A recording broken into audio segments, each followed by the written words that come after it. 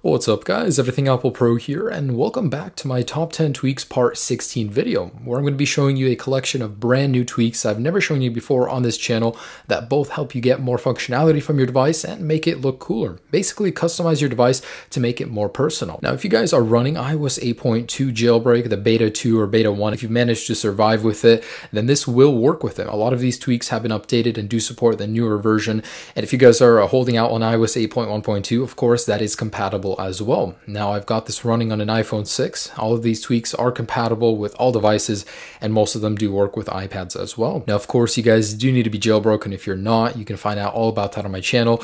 Unfortunately, iOS 8.2 has no current jailbreak right now. We are hoping for one towards the end of the month. If you guys want to get all the news on that, you can click on that video right there. It will take you to the iOS 8.2 jailbreak update, where I share all the latest news with you. And of course, if you guys want to get the full article list, you will also need a few custom sources. You guys can get all of that down there, as well as the wallpaper I'm using, and I'll throw in a couple bonus tweaks there as well. So I'm excited to share these with you. There are a lot of nice ones, a lot that add functionality. Let's go ahead and get started and check out all of these new tweaks. Now let's start off with a very simple one. It's called BioBoo, and there's not much in the settings pane. You just can enable it off and on and the boot time. So what this tweak pretty much does is it allows you to use your Touch ID sensor even when restarting your device. Now this could potentially be dangerous, but if you're not planning on losing your phone, then this is a nice tweak to have. So it's pretty convenient. You know how every time you restart your device, you always have to put in the passcode each time? Well, it can be annoying. And this tweak allows you to bypass that. Just put in your Touch ID and you can get into the phone every time after restarting your device. Really cool. And there you go. So my device has restarted. Usually it would ask me to put in the passcode every single time, but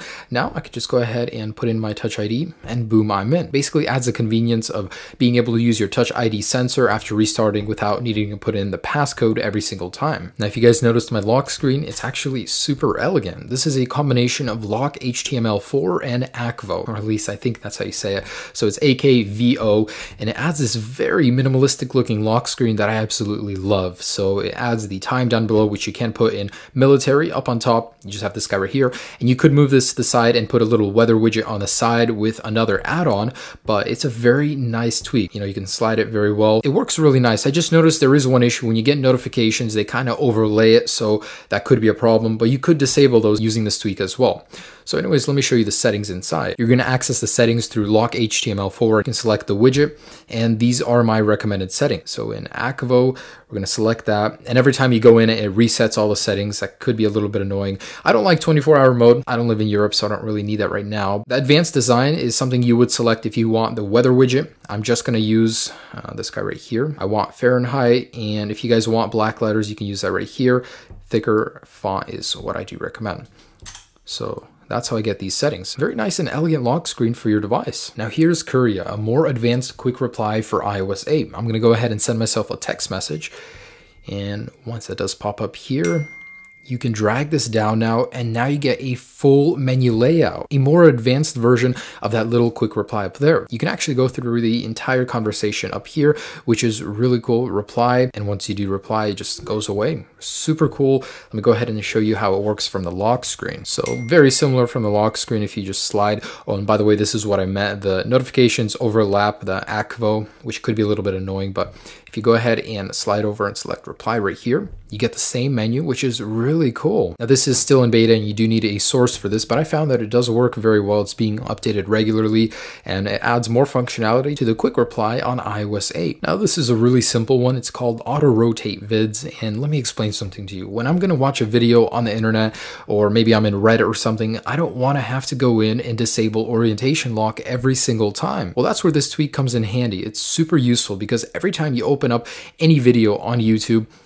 when it starts playing, it automatically goes into landscape mode, which could save you a lot of hassle of having to go into your control center every single time, disabling this, rotating your iPhone, and then having to repeat the process. And I like to keep my iPhone on orientation lock, so this really makes sense for me. It's called Auto Rotate Videos, and definitely save yourself a headache in the future by downloading this. It's a very light and simple tweak. Definitely would recommend it. Next, here is EDM Phone Dials. So I actually saw this guy on Reddit, really cool tweak, and I found out how to install it. You do need a custom source as well. Of course, that is down below in the description if you guys want to install it. It replaces the sound dial on your actual phone dialer with EDM music synthesizers.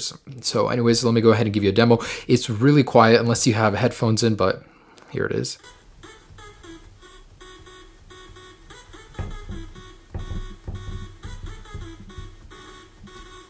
Anyways, that was from the video made available online. It's actually really cool playing around with this. You know how you have your regular dial tones, this replaces them with a really cool EDM set. So here we go.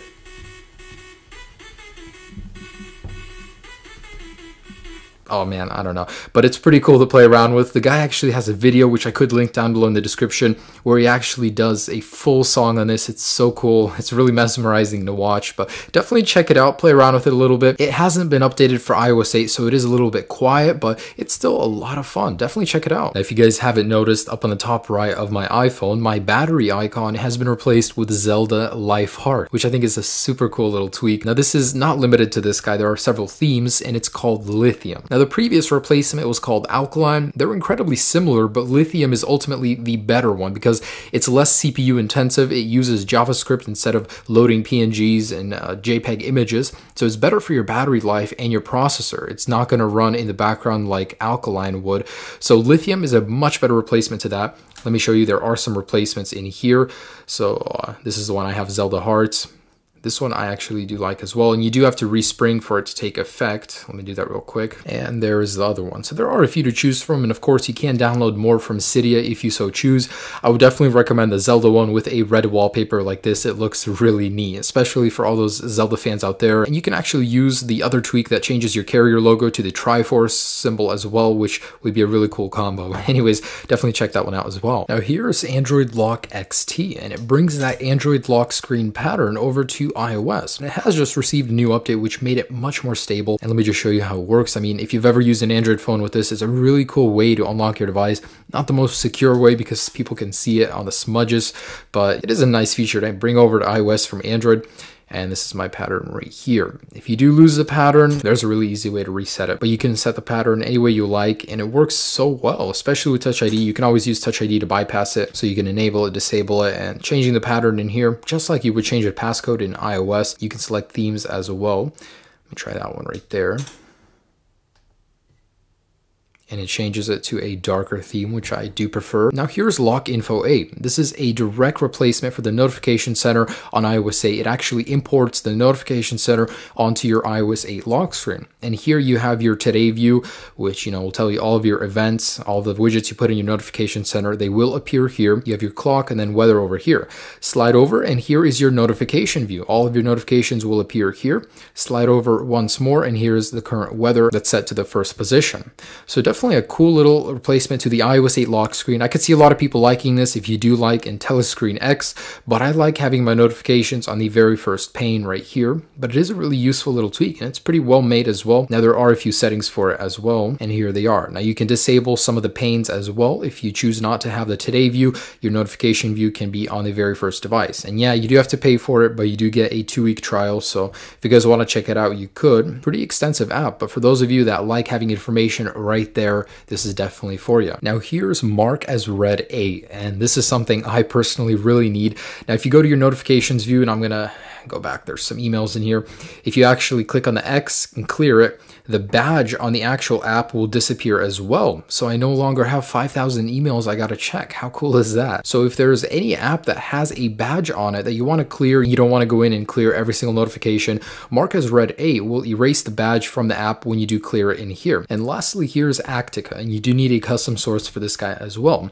And with Actica allows you to actually share music or music information to your friends or anybody who you choose. So if you go into a song, you now have a button for share down here. Now you can either share the song information, say, hey, I'm listening to this by AirDrop, message, I mean, you have all these choices right here, or you can share the actual song using this icon right here. And I like using it over AirDrop because it's super quick. Just like that, someone else can have that song and it will import right away into their music application. If you guys don't want to use AnyDrop or the Blue sharing application, this is a very good replacement for it. And guys, that concludes my top 10 tweaks part 16 video where I shared 10 new tweaks I haven't shown you guys before on this channel. I do hope you enjoy these tweaks. I in particular like the little Zelda hearts up there, really fun little tweak. And the AndroidLock XT is really cool to see on iOS as well. Now for those of you that are in envy, you can't do this because you're not jailbroken, I have hope because towards the end of this month we are likely to see an iOS 8.2 jailbreak. Make sure to stay tuned. I am posting a lot of update videos showing you guys what's new and what's going on in the jailbreak scene. So there will be an event towards the end of this month where a lot of jailbreak developers are coming together. Hopefully as a result we can see a jailbreak towards the end of this month as predicted. Also next month a ton coming out, the Apple Watch, new MacBooks, Galaxy S6, HTC One M9. I have so much stuff to show you and I'm really excited to make all of those videos. Hope you enjoyed this one, guys. Have a great day. Enjoy all of these tweaks. Peace.